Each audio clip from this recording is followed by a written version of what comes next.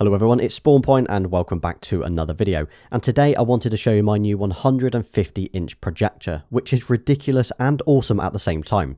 So this is the Nebula Cosmos Max, which is a 4K HDR projector from Anker. It's got Android TV built in, internal speakers, and supports HDMI and USB. And this is the ultimate home movie experience for me now, and I really want to show it off to you. So I'm going to do a quick unboxing, then I'm going to show you just how good this is for movies and streaming and even some gaming. Then I'll run through the specs and I'll demo these speakers out, and there are timestamps in the description if you wish to skip ahead. Also, this has to be the nicest looking projector that's out there.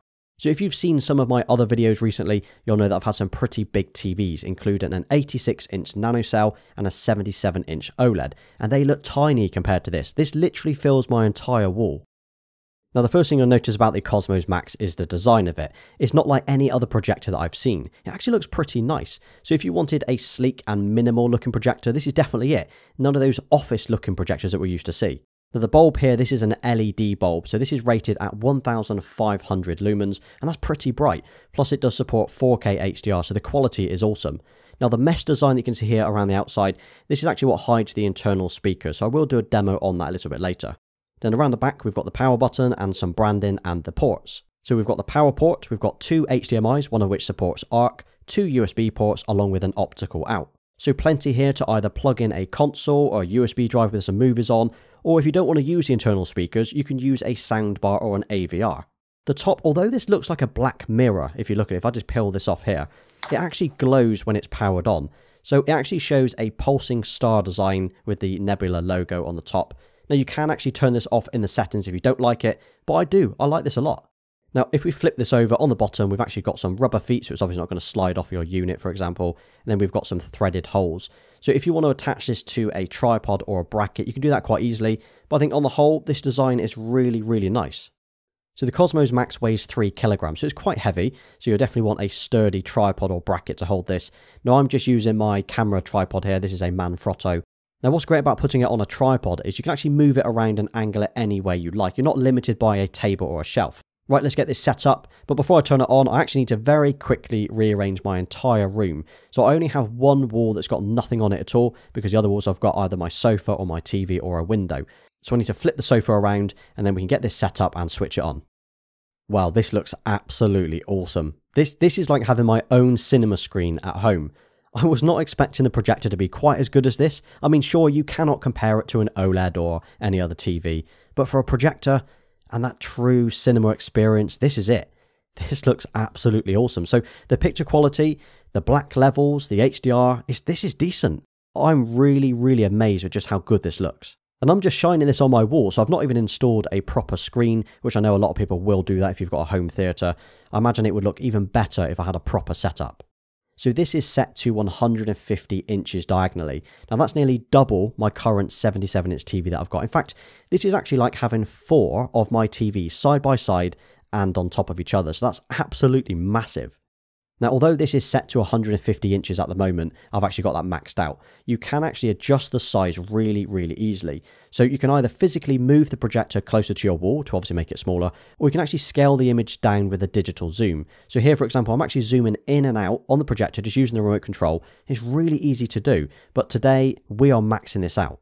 So here's the throw ratio. So depending on how big your room is and how big you want to go, this is how far you would actually need the projector to be away from your wall and the size that you'll get on the screen.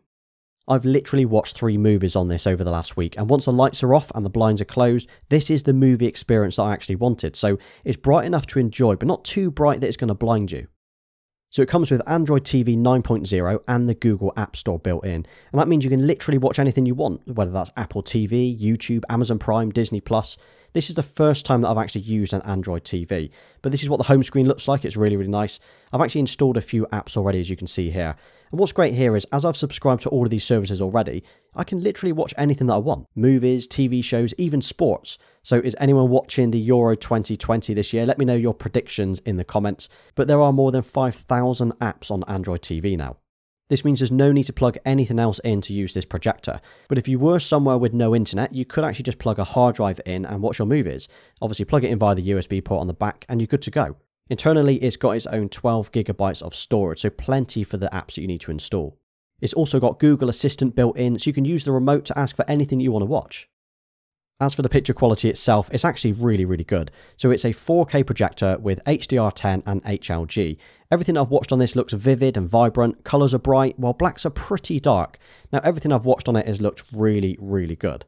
Another cool feature with the Cosmos Max is it's actually got an autofocus setting, so no more manually rotating that dial on the front of the projector hoping to get it focused. You just hit one single button on the remote and it will do it all for you, just instant image clarity. And just like with a TV, there are picture settings on this as well. So I've actually swapped between the standard and the movie presets, and I like the movie one because it adds a kind of a bit of a warmer tone, but you can tweak these easily enough. So watching this at night is definitely the best option, as like with any projector, it's not going to do great during the day as it's struggling to fight against natural light.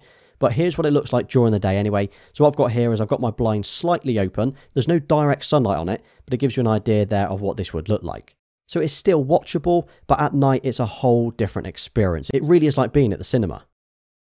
I wasn't even going to try gaming on this, but seeing as I spend a few hours a night playing on my PlayStation 5 or Xbox Series X, I thought I had to at least give this a go, see what it looked like. So I plugged in the PlayStation 5 and I tried out a few different games. And do you know what? They look awesome. There's no surprise there, but the input lag is incredible. I mean, for games that don't require an instant response, it's not really an issue. So slow games like, say, Astrobot or maybe even Spider-Man Miles Morales. But once I try games like WRC9 or Cold War, it was impossible to play. So I would not recommend this projector for gaming on, but then that's not really the reason you'd buy this. Stick to movies and TV shows. So I've set the projector up pretty straight to the wall, and obviously with the tripod you can have it any height you wish. But if for any reason you couldn't choose the height, maybe it was too high, too low, or too far left and right, you can actually adjust the keystone in the settings. So you can adjust it vertically or horizontally here, or, which is what I did, if you go into the manual settings, you can actually adjust each corner of the screen to get it perfectly aligned. So this is the remote control that it comes with. It's actually pretty minimal looking. So you've got the power button, you've got the autofocus button in the middle, and then you've got the Google Assistant button next to that. The navigation and the OK buttons are in the middle here. You've got the back button, the home, and the settings button, followed by the volume buttons underneath. You can also download and use the Nebula's own app, and that will allow you to control the projector off your phone. Looking at the packaging for this, so it states it's the first 4K home cinema projector with 3D audio. It's got Chromecast built in for casting off your device. It's got Android TV, which we've already covered, autofocus, digital zoom, and Bluetooth. So I've already mentioned that the bulb is an LED, but it's actually got a life cycle of 30,000 hours, and that's massive.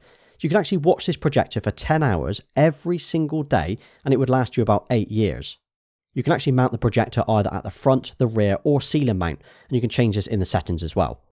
So if you're using a projector at home, there's a good chance you're probably using it with a soundbar or an AVR with speakers like I do. But you don't need to, because this projector actually has 4 internal speakers, and it provides a 360-degree cinema sound. Now, I wasn't expecting much from these, I'll be honest, but I've only used these speakers while watching all the films from this projector. They are actually as good as a soundbar. Plus, if you take this outside or away from home, you don't need to take any speakers with you, so there's no need to pair it with a Bluetooth device. But take a listen to this.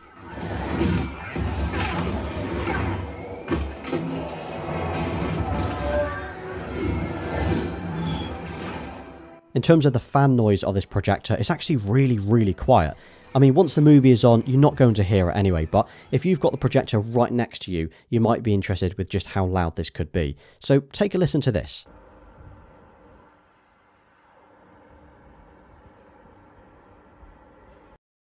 As far as the packaging goes, this is pretty nice, and this is everything that we get inside the box. So there's the Cosmos Max, the projector itself.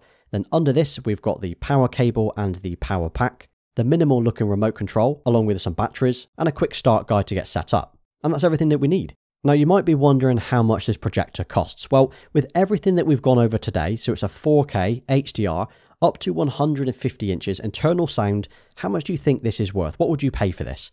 Well, this retails at just under $1,700 or £1,400. So it's not cheap, but considering everything that you get for this, and it is a 4K projector, it's actually not bad.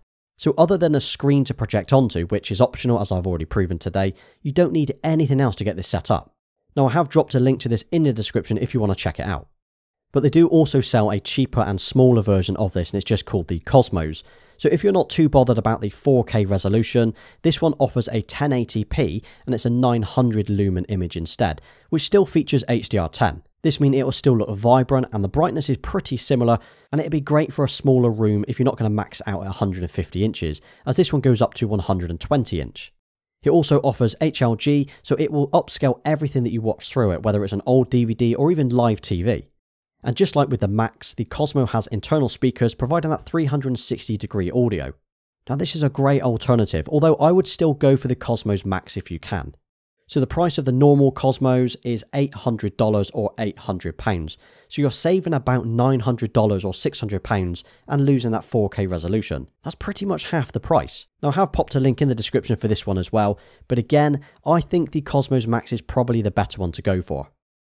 So yeah, I've been absolutely loving this projector. I've watched so many movies on it over the last few weeks or so, and now that I've finally got one, I'm actually going to make a screen in the garden. So in the evenings in the summer, I can take it outside. I obviously don't need anything else. I can just connect to the Wi-Fi. It's got the speakers built in, and I can have a movie night outside.